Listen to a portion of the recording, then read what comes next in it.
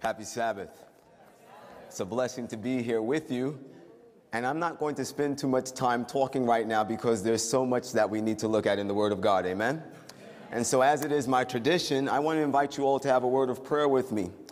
And I counsel everyone here, everyone that's watching on television, please earnestly ask for the Spirit of God to speak to your heart. Without the Holy Spirit, we cannot understand the Word of God. Without the Holy Spirit, we don't have the power to do the will of God. And so I'm inviting you to pray with me, to ask for the presence of the Lord to be our instructor as we open up His Holy Scriptures. So let us pray. Father in heaven, I thank you so much for the blessing of the Holy Sabbath rest. And I thank you for your Son, Jesus Christ, that you sent down into this world that we might be partakers of thy divine nature. I want to thank you for your grace and for your mercy. You're worthy to be praised, Father. I kneel here before you and I come with all of my brothers and sisters before thy throne in faith, and I'm asking that you would just cleanse our hearts of all sin and send your Holy Spirit, the Spirit of truth, to guide and direct us into all truth. Lord, I claim your promise. You said, call unto me and I will answer thee, and I will show thee great and mighty things which thou knowest not. Lord, please illuminate our minds. Open up our understanding.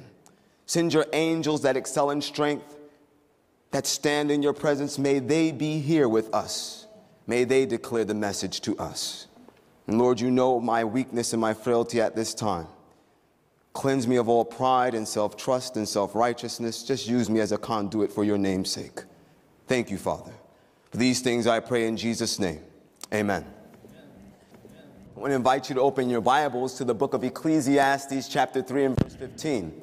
And in Ecclesiastes chapter 3 and verse 15, we looked at this the very first time we came together during this series.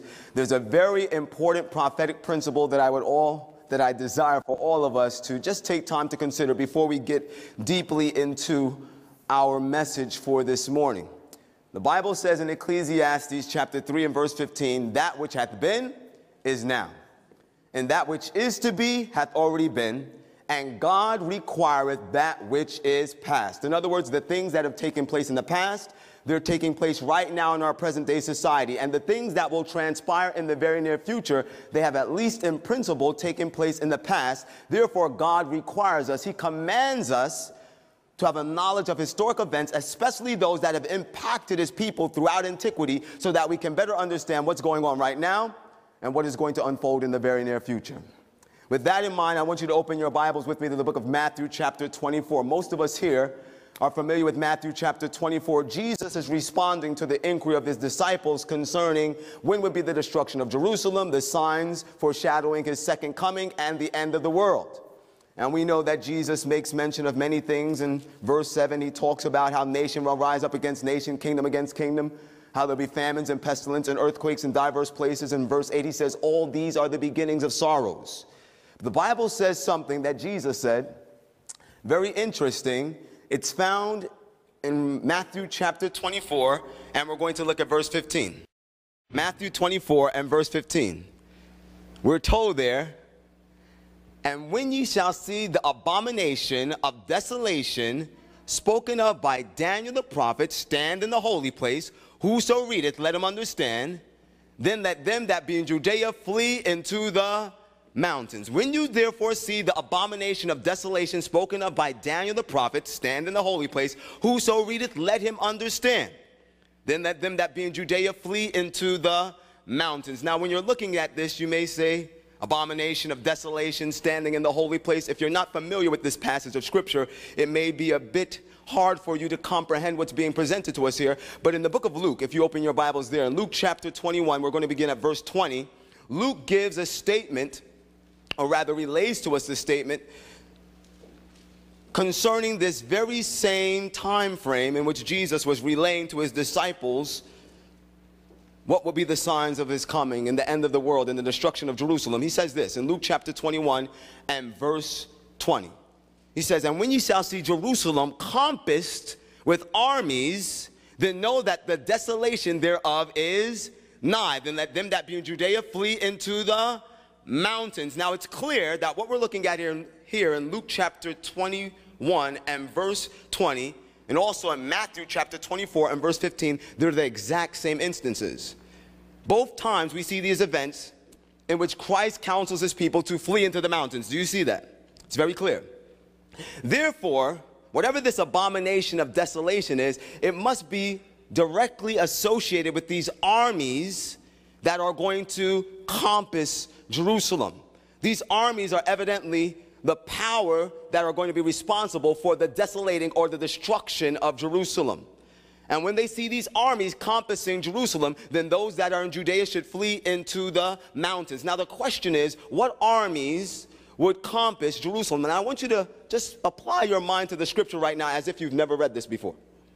What armies would be responsible for compassing Jerusalem? How would we find this information? It's clear. It's right there in Matthew chapter 24 and verse 15. The word of God says, "And when you shall see the abomination of desolation spoken of by Daniel the prophet stand in the holy place, whoso readeth, let him understand." One thing is clear, whatever this abomination of desolation is, it was spoken of by Daniel the prophet. So if we go to the writings of Daniel, we'll be able to find out what armies were responsible for compassing Jerusalem. Open your Bibles to the book of Daniel chapter 9. In Daniel chapter 9, there's a very important prophetic time period that's presented to us concerning a probationary frame of time that God has given to the children of Israel to accomplish a specific work. But I want you to see what the Bible says here in Daniel chapter 9, and I'm going to look at verse 26. It says, "And after 62 weeks shall Messiah be cut off, but not for himself, and the people of the prince that shall come shall destroy the city and the sanctuary, and the end thereof shall be with a flood, and unto the end of the war desolations are determined." Now, if you're not familiar with this, this may be elusive to you once again. 62 weeks, Messiah shall be cut off. What is this all talking about? Well, if you look at verse 23, let's start 25. Let's just start from right there. It makes it very interesting. "Know therefore and understand that from the going forth of the commandment to restore and to build Jerusalem unto Messiah the Prince shall be 7 weeks, 62 weeks. The city, the street shall be built again, and the wall, even in troublous times." So this prophetic time period, this 69 weeks here, the first 7 weeks are appointed unto the children of Israel. They're supposed to accomplish a work: the rebuilding and the restoration of Jerusalem, the restoration of its civil power. There would be a decree that would be made, and from that time period, they would have 7 weeks to accomplish this work. And we found out the other day as we were studying the Word of God together that in prophetic time, a day is equal to a year. We see this in the book of Numbers chapter 14 and verse 34, and Ezekiel chapter 4 and verse 6. So when we're looking at 7 weeks, you know you have 7 days in a week. Multiply 7 times 7, you have 49. So it's not 49 days, but 49 literal years. 49 years the people of Israel would have to accomplish this work of the rebuilding of Jerusalem and the full restoration of its civil power. And a decree went forth, many of you know, in the year 457 BC by a Persian king by the name of Artaxerxes, that gave them the command to go forward to restore and to rebuild Jerusalem. They accomplished this work by the year 408 BC. From that point, we're having 62 weeks before we see Messiah revealed on the scene. Messiah, we know, is Jesus Christ. A score is 20. So 3 scores is 3 times 20, you have 60. 62 weeks. In 62 weeks, from 408 BC, we would see the Messiah come on the scene. If you were to subtract 434, because that's what you're going to get. If you multiply 7 times 62, you get 434. If you were to subtract 434 from 408, it would give you negative 26. But we're counting years, right? We're counting years. There's no such thing as a negative year or a 0 year. So it brings us to the year 27 AD. 27 AD was when Jesus Christ was baptized in the River Jordan by John the Baptist. The Holy Spirit came down upon him as a dove. Amen?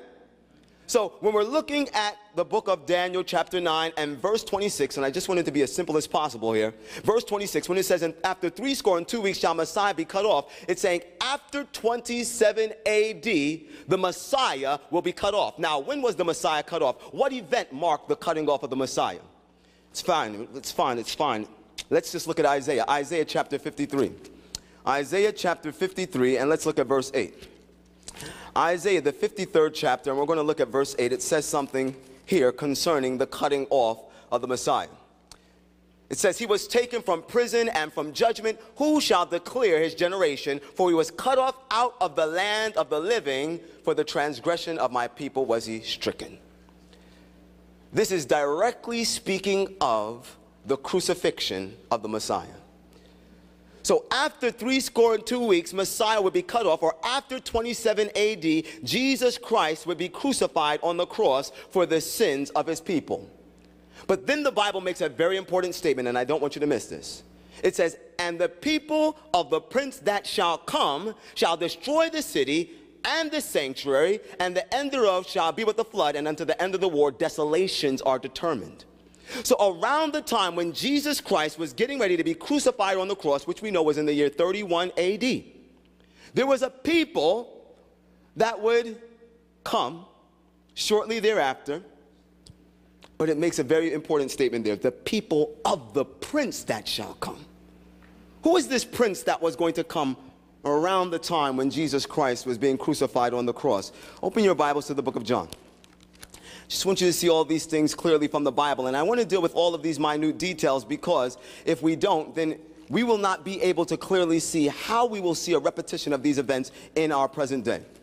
In the book of John chapter 14, as Jesus now is making his final preparations to go to the cross, and he's giving counsel to his disciples, words of encouragement, he makes this statement. John chapter 14, looking at verse 30, the Bible says this. Jesus says this, hereafter I will not talk with thee much. Why? For the prince of this world cometh, and he hath nothing in me. So around the time when Messiah was getting ready to be cut off, he said, I'm not going to continue to talk too much with you, because the prince of this world cometh, and he hath nothing in me. Who is the prince of this world, ladies and gentlemen? The prince of the world is none other than the devil and Satan himself. Now, is there a people in the Bible that were directly connected to the devil and Satan?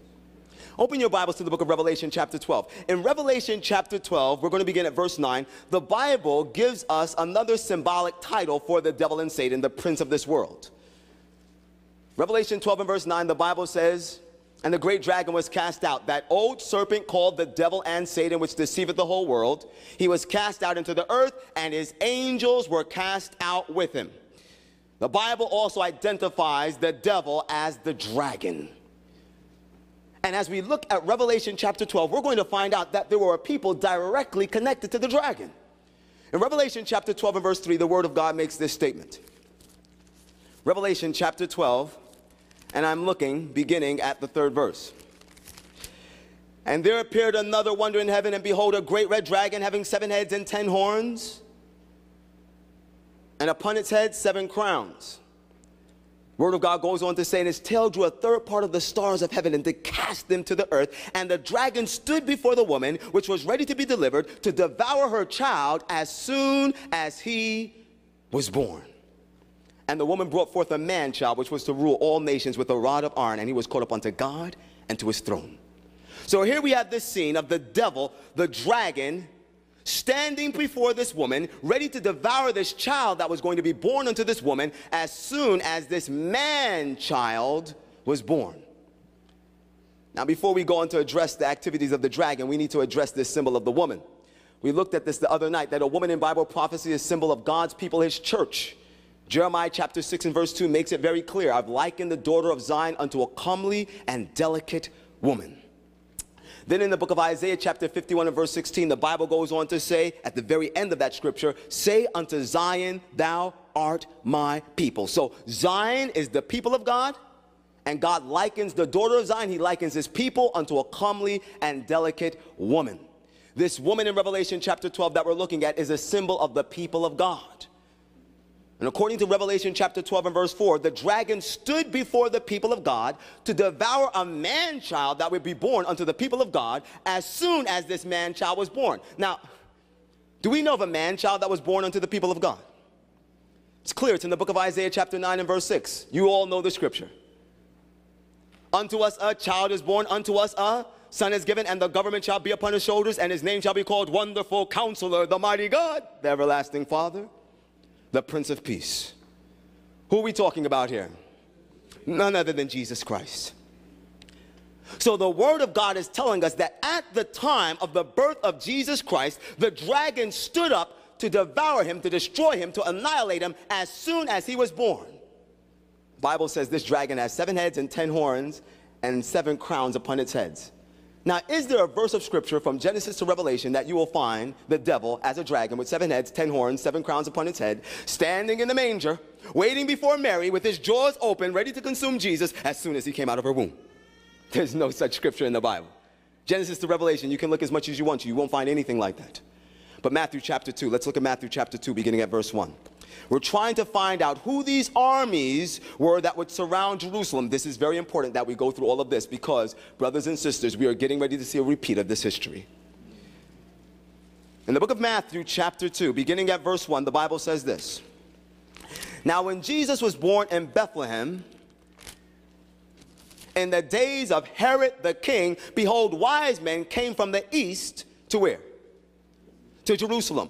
So when Jesus was being born in Bethlehem, Herod was ruling, and Herod was ruling under the authority that was given unto him by the pagan Roman Empire. Now, I want you to see what the Bible says concerning the activities of Herod at the time of Jesus' birth. Look at Matthew chapter 2. We're going to look at verse 13 now. And when they were departed, speaking of the wise men, behold, the angel of the Lord appeared to Joseph in a dream, saying, Arise, and take the young child and his mother, and flee into Egypt. Why? And be thou there until I bring thee word, for Herod will seek the young child to destroy him. Looking at verse 16 now. Then Herod, when he saw that he was mocked of the wise men, was exceeding wroth. He was exceeding wroth, and sent forth and slew all the children that were in Judea from 2 years old and under, according to the time which he had diligently inquired of the wise men. Do you see what the Bible is telling us right here? When Jesus was born, there was a decree sent forth that sent out the armies of pagan Rome throughout the land to try and wipe out the life of the Messiah at the time of his birth. The armies of pagan Rome in Revelation chapter 12 and verse 4 are being spoken of as the actions of the dragon himself. You see, the armies of pagan Rome were being used by the dragon, the devil, to accomplish his work. These were the people of the prince. It was Rome that surrounded Jerusalem. History teaches us that. And I want you to see something. Go back with me, Daniel chapter 9. Daniel chapter 9 is so important that we look at all of these details. It's very important. Daniel chapter 9, we're looking at verse 26 once again. It says, And after 62 weeks shall Messiah be cut off, but not for himself. And the people of the prince that shall come shall destroy the city and the sanctuary. And the end thereof shall be with the flood. And unto the end of the war, desolations are determined. The word end there doesn't mean the conclusion. It means the beginning of the process will be with the flood. The beginning of the process of the desolation or the destruction of Jerusalem would be with a flood. What is this flood? The Bible gives us clear information about what this flood is in the book of Psalms chapter 18 and verse 4. David makes a very interesting statement concerning the flood. Psalms the 18th chapter, we're going to look at verse 4 now. This is what the prophet and the king David had to say that is so relevant to us right now. He says, The sorrows of death compassed me, and the floods of ungodly men made me afraid. What are these floods? These floods are a symbol of ungodly men. Ungodly men that would move forward in a violent fashion, just like water when it's moving with all of its force.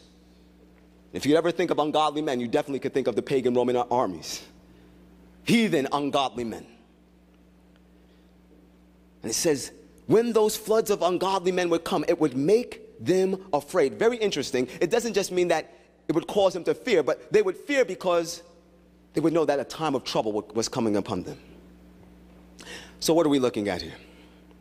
I want you to go back with me, Matthew chapter 24. Matthew chapter 24. I'm going to look at a few things. Matthew chapter 24, look at verse 15 with me. Matthew chapter 24, looking at verse 15.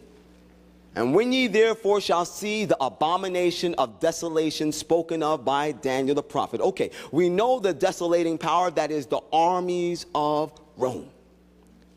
And according to Matthew chapter 24 and verse 15, when the armies of Rome would come, they would have some abominations in their possession.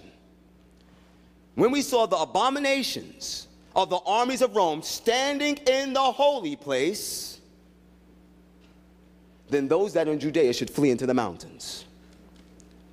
And when the armies of Rome would come, according to Luke chapter 21 and verse 20, they would compass Jerusalem. Now, ladies and gentlemen, just let me ask you a couple of questions. If I compass you, does that mean I'm outside or inside? If I'm compassing you, I have to be outside, am I right? So the armies of Rome would be outside of Jerusalem. But the Bible says that they would set up their abominations in the holy place. Now, when you think of a holy place, what do you think of? Think of a sanctuary, think of a temple. But where was the temple located, outside or inside? It was inside. So wherever these abominations were set up, they weren't inside, but they had to be in a holy place, and that holy place had to be outside. What was this holy place? Remember, they were compassing Jerusalem. Open your Bibles quickly, Zechariah chapter 8 and verse 3. The Bible makes everything so plain. Zechariah chapter 8 and verse 3. This is what God had to say about Jerusalem and Mount Zion. Thus saith the Lord, I am returned unto Zion, and will dwell in the midst of Jerusalem, and Jerusalem shall be called a city of truth, the mountain of the Lord of hosts, his holy mountain. What did God call Jerusalem and Zion? He called it his holy mountain. All the land was holy. So when they came with their abominations, and it's clear for us to understand what abominations they are because we know what armies we're dealing with right now. Because when the armies of pagan Rome went to battle, they always carried with them their standards that had the dragon on, and on top of the flag that had the dragon, they would have their little idols. And when they came with their standards, like any army would do, they would put their flag down, and they're saying, it is in the name of our God we come to conquer you, to subjugate you. And when they came and they laid siege on Jerusalem, they would set up their embattlements, they would dig trenches, they were prepared for war, but they didn't just go into the city and begin cutting and slashing. You see, they stood ready for combat, but they surrounded the city, and they would always have at least 3 months to 3 years worth of food, because that's how long they might have to actually be outside of the city. Because every city had at least 3 months to 3 years worth of food, just in case some army laid siege on them. Now I want you to think about this, because it's so important for us to understand what is getting ready to happen. Think about this. You're inside of Jerusalem, and you can see dust kicking up in the distance. You can hear the marching of armies, and it's very clear that an army is getting ready to lay siege on your city. What is your first mode of action? Shut the gates. Shut the gates. I mean, that's the first thing you want to do. Shut the gates. Is that clear? But brothers and sisters, think about this now. So they're shutting the gates, and these armies are now surrounding what city? Jerusalem. Do you remember what God called Jerusalem in Zechariah chapter 8 and verse 3? He called Jerusalem the city of truth. You want to know why God called Jerusalem the city of truth? The Bible says something interesting about truth in the book of Psalms, Psalms 119 verse 151, I believe it is. Psalm 119 verse 151. Just open your Bible there with me quickly. Psalm, the 119th chapter, we're going to look at verse 151. Why did God call Jerusalem the city of truth? Psalm 119, we're looking at verse 151. The Bible says this: Thou art near, O Lord, and all thy commandments are truth. This is the reason why God called Jerusalem the city of truth. It's because the inhabitants of Jerusalem possessed his truth. The inhabitants of Jerusalem were commandment keepers. Think with me. So, the armies of pagan Rome, they come and they surround Jerusalem. The inhabitants of Jerusalem, the commandment keepers, they shut the gates to protect themselves. But now what's going on? They no longer have the freedom to go in and come out, or go out and come in. So as a result, the freedoms and liberties that the commandment keepers once enjoyed is now jeopardized. The liberties and the freedoms of the commandment keepers are now jeopardized. And I want you to think about this. Once they shut the gates, what else does this mean? You know, in the book of Nehemiah, it's very interesting. Nehemiah was, he was a reformer of his time. One of his great reforms was Sabbath reform for Jerusalem.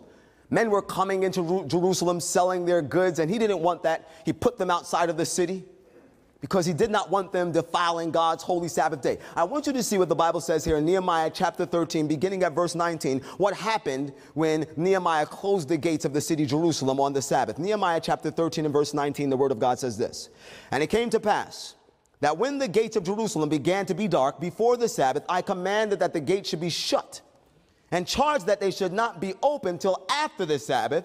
And some of my servants set I at the gates, that there should no burden be brought in on the Sabbath. So the merchants and sellers of all kinds of ware lodged without Jerusalem once or twice." So this is what happened. They shut the gates, and the merchants and the sellers, they couldn't come into Jerusalem. So when the gates of Jerusalem were shut, the people that were inside of Jerusalem, the commandment keepers, were restricted from buying and selling. Do you see what happened when the armies of pagan Rome surrounded Jerusalem? The liberties and the freedoms that the commandment keepers once enjoyed, now jeopardized.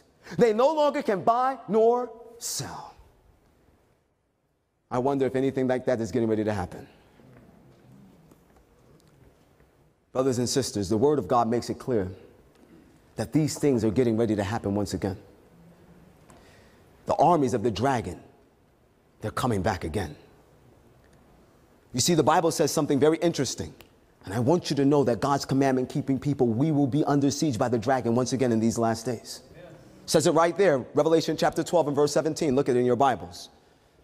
It says, "And the dragon was wroth with the woman, and went forth to make war with the remnant of her seed, which keep the commandments of God and have the testimony of Jesus Christ." The dragon is going to go forward once again to make war with God's commandment-keeping people. But from which direction is the dragon coming this time? Can't be pagan Rome. I don't think we're worried about Caesar. Caesar's long gone in the grave, isn't he? Look at Revelation chapter 13. Revelation chapter 13, please turn your Bibles there with me quickly. Revelation chapter 13 and verse 11, the Bible says this: "And I beheld another beast coming up out of the earth, and he had two horns like a lamb, and he spake like a dragon." Now, the Bible tells us in the book of Daniel chapter 7 and verse 2, and Daniel chapter 7 and verse 17, and Daniel chapter 7 and verse 23, that a beast in Bible prophecy is a symbol of a kingdom or a political power. If you're not familiar, I'll just share it with you. Daniel chapter 7 and verse 17 says, "These great beasts which are four kings which shall arise out of the earth." Verse 23 of Daniel chapter 7 says, "Thus he said, the fourth beast shall be the fourth kingdom upon the earth." So a beast in Bible prophecy is a symbol of a kingdom, a political power. But I want you to look at Daniel chapter 7 verses 2 and 3 with me, because there's 2 points that I want to highlight about these beasts in Daniel chapter 7. In Daniel chapter 7 and verse 2, the Bible says, "Daniel spake and said, I saw in my vision by the night, and behold, the four winds of the heaven strove upon the great sea, and 4 great beasts came up out of the sea, diverse one from another." So these beasts, these prophetic beasts, these kingdoms, these political powers, they are spoken of as coming up out of the waters in Daniel chapter 7 verses 2 and 3. The waters in the book of Revelation chapter 17 and verse 15 are a symbol of kindreds, multitudes, nations, and tongues. So we're looking at political powers, kingdoms that would rise into prominence in a very highly populated place on planet Earth. But in Revelation chapter 13 and verse 11, we're looking at a beast, a political power, rising up not out of the water, but out of the earth. This is the direct opposite of the sea. Do you get my point right now? So if the waters are a symbol of a highly populated area, then the earth is a symbol of a very sparsely populated place on planet Earth. And as this beast, this political power, rise into prominence, it would have 2 horns like a lamb. The lamb primarily stands as a symbol of Jesus Christ in the Word of God. The Word of God makes it clear in the book of Matthew chapter 1. Matter of fact, John, I love that one better. John chapter 1 and verse 29. Where John said, "Behold the Lamb of God," speaking of Jesus Christ, "which taketh away the sin of the world." The Lamb is a symbol of Jesus Christ, letting us know that when this nation in Revelation chapter 13 and verse 11 would be rising into prominence in a very sparsely populated place on planet Earth, we call it the New World, when it came into existence, it would profess itself to be a Christian nation, a nation that would promote the principles of Jesus Christ. Word of God said it would have two horns like a lamb. Horns in the Bible are a symbol of power. In the book of Habakkuk, chapter 3 and verse 4, the word of God tells us this. Speaking of Jesus, once again, it says, his brightness was as the light. He had horns coming out of his hand, and therein was the hiding of his power. Horns in the Bible are a symbol of power. So this nation, as it rose into prominence, professing itself to be a Christian nation, there would be two pillars of strength, powers that would be associated with its government structure that would help it implement these Christ-like principles within the borders of its kingdom. You know, the Bible speaks of some of the principles that are promoted by Jesus Christ, the Lamb of God, right there in the book of Galatians. Galatians chapter 5, looking at verse 1. Galatians chapter 5, looking at verse 1. It says, stand fast, therefore, in the liberty wherewith Christ hath made you free, and be not entangled again in the yoke of bondage. Notice that when Jesus Christ comes, he brings liberty and he brings freedom. The Lamb brings liberty and he brings freedom. So if we take all of these points together and look at this beast, this political power, in Revelation chapter 13 and verse 11, we get a very clear picture. We're looking at a political power that would rise into prominence in a very sparsely populated place on planet Earth. I said it's the New World. As it rose, it would profess to be a Christian nation that would promote the principles of liberty and freedom. And let's just throw in justice for all. What nation do you have? United States of America. This once Christian nation that promoted liberty and freedom and justice for all, the Bible says one day it will speak like a dragon. And ladies and gentlemen, the only way that a nation can speak is through its legislative bodies and its judicial officials. Its court systems, its leaders are going to have to start to put in place legislation that completely go against its Christian values. They are going to have to start subverting the principles of our Constitution that help to promote liberty and freedom and justice for all as Christ would promote them. And we can know, whenever the nation begins to speak as a dragon, it will accomplish the design of the dragon. Make war with God's commandment-keeping people. Ladies and gentlemen, let's be frank. On June 26 of this year, when the highest court of the land, the Supreme Court of the United States of America, passed legislation, not passed legislation. They didn't pass legislation.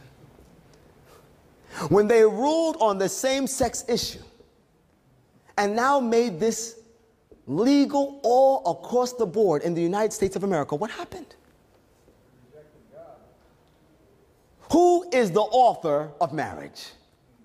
God. So if the Supreme Court made legislation that redefined that which God established in the book of Genesis, we are looking at a court that has actually went against the word of God. Now you tell me, is that the speech of the dragon? And what I find so interesting about this is that they said, don't worry about it. It's not a big deal. It's not a big deal. We're not going to force ministers to marry same-sex couples. And by the way, this is not an attack on individuals that are struggling with homosexuality. And I say struggling because sin is sin.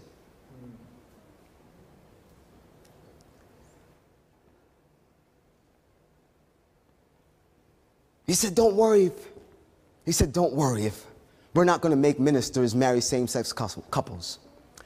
What I find very interesting are some of the statements made by the Chief Justice, Justice Roberts, in his dissenting remarks on that case. He said that the court may have made it possible for religious believers to continue to advocate their beliefs.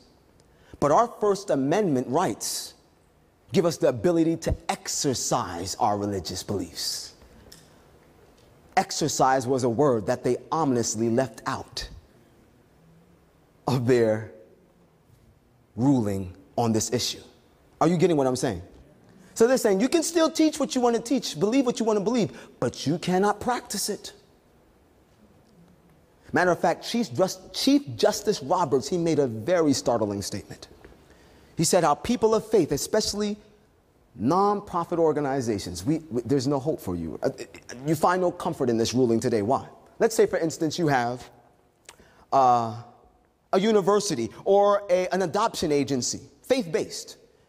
And a same-sex couple comes to you and says, we want the married student housing at your university, or we want to adopt a child into our home. And you refuse them that privilege. Because of this ruling, there's no umbrella. They can take that organization to the court, they can sue, they can win, and that organization can lose its nonprofit status. Ladies and gentlemen, let's be frank. Do you believe, is it clear that the religious liberties and freedoms of God's people are right now on the chopping block? Amen. What's even more terrifying to me is the fact that the Sabbath and marriage are twin institutions. They were both established in the Garden of Eden. Jesus makes it very clear that they're inseparable. In Mark chapter 2 and verse 27, he said the Sabbath was made for man. It was made for our benefit. When God made man, he made male and female. Did he not? The family and the Sabbath are inseparable institutions. Matter of fact, in a wonderful book written by Ellen G. White, Child Guidance, she said that they are in the union that they share is indissoluble. You cannot dissolve that union. What does that mean to you? If you attack marriage, then what are you attacking? You're attacking the very nucleus of the family. But if you attack the family, then what are you attacking? You are automatically attacking the Sabbath. And oh, because we didn't hear them say this, we're saying, where are we getting this from? Brothers and sisters, the snowball is already rolling down the mountain. We're getting ready to see the avalanche. And it's going to come crashing on many of our heads. Because as all these things are going on, we're so caught up in the cares of this world that we're not realizing that we are looking at the final unfolding of prophecy. You see, when we look in the book of Revelation, it says the revelation of Jesus Christ, the revealing of Jesus Christ. Where's Jesus right now? He's in the courts of heaven doing what? Interceding as our great high priest. Hebrews chapter 8, verse 1 and 2 makes it very clear. Well, ladies and gentlemen, remember when the high priest would go into the sanctuary, he would have something on the bottom of his garments, a bell and a pomegranate, a bell and a pomegranate. And as he walked in the sanctuary, the people could hear him moving. I can only imagine as they heard the bells getting softer, they knew he was there in the most holy place doing the work. But as they heard the bells getting louder, they knew he was coming out. They knew he was getting ready to make his exit out of the sanctuary.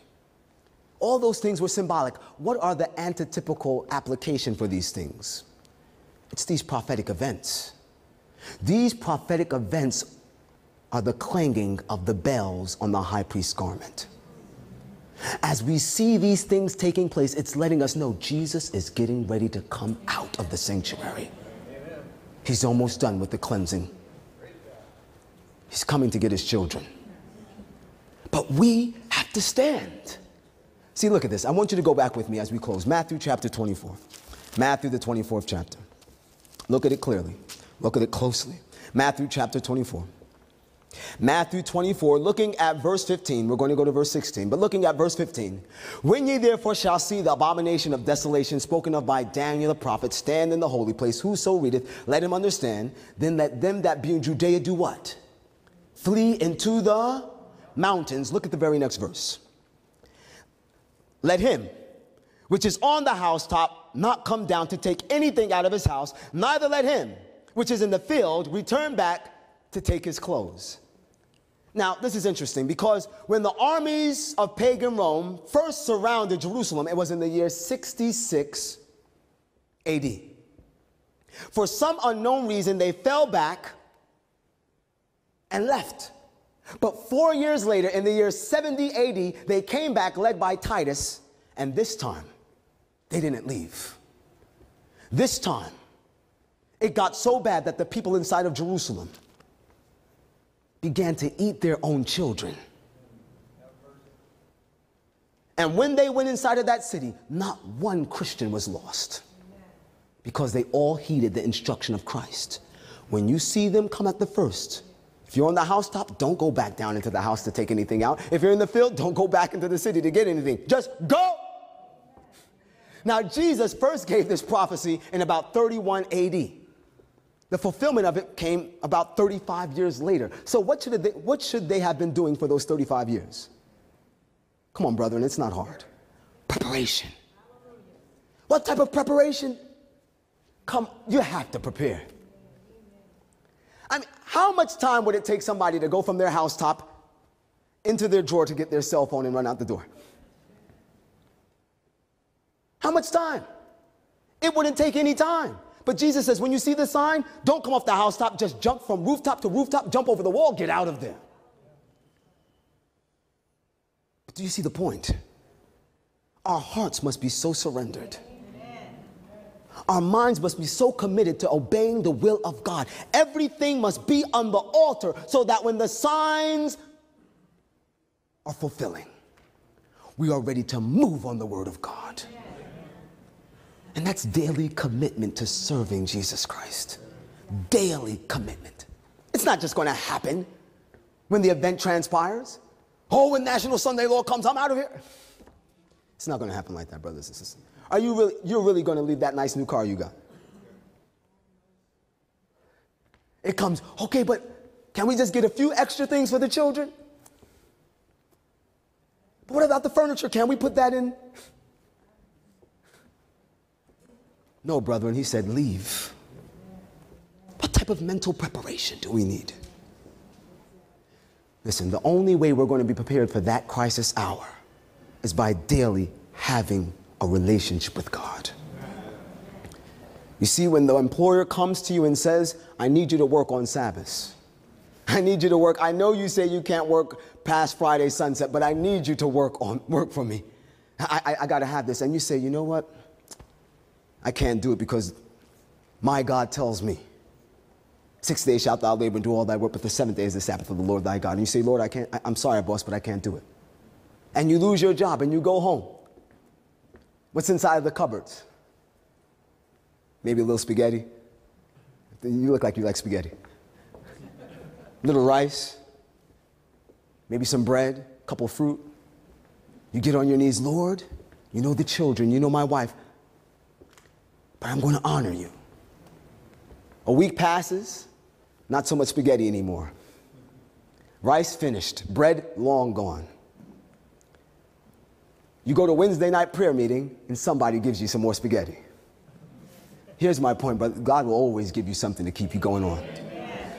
Shows you those signs. You say, okay, Lord, no job, but I still have food for the children. Still have food, still have a roof over our head. And you continue to stand fast in faith on the word of God that develops within you a patience to wait upon the fulfillment of the word of God. And then when you see God come through for you over and over and over again like that, when the crisis comes and you know it's time to flee and you're running, you're shooting out of the house, you see the mountain before you. You're running towards the mountain. And in your head, you're saying, I don't know where I'm going to sleep tonight. I don't know what I'm going to eat tonight. I have no idea, but I do know the God that I serve. Amen. And he's the same God that fed me, same God that clothed my children, same God that put a roof over my head. I will go, and he will be with me. Amen. Brothers and sisters, we have to have this experience because the situation is real. And it's right before us. I want to share with you a short testimony. It's impressed upon my mind to share it with you.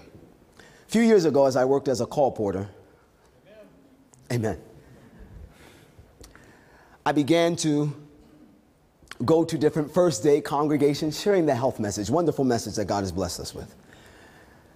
And I went into this series of buildings, one large building, and anyway, I walked around in there and I found an office and I spoke with the secretary. And she let me know that I was at the headquarters of the ecumenical movement. Now, if you don't know what the ecumenical movement is, it's this movement to bring all the religious churches together, all faiths together under one umbrella, and they acknowledge the Pope of Rome as the leading authority in this conglomerate. And so she told me where I was, and then she got on the phone, and then shortly thereafter, one of the directors came out. And I put my hand out to shake his hand. He didn't shake my hand. I found that very interesting. But nonetheless, I told him why I was there. And as we began to talk, and we talked a little bit more, and we talked a little bit more, he stood back and he said, "Where did you go to school?" And I told him where I went, Adventist institution. And he said, "I knew there was something different about you. You're a Seventh-day Adventist, aren't you?" I was surprised that he knew of the college. I said, "Yes, sir, I am." He paused for a second, then he looked at me again and he says, "You know, best preacher I ever heard was a Seventh-day Adventist." Said he really knew his Bible.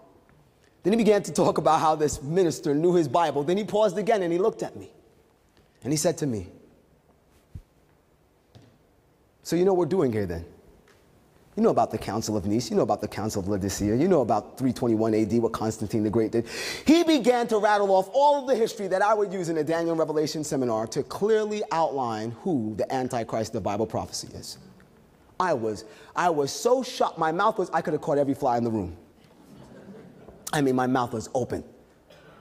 And then I got real militant. I stood up straight and I said, "So you know that I know what you know." And he just put his head down, nodded his head.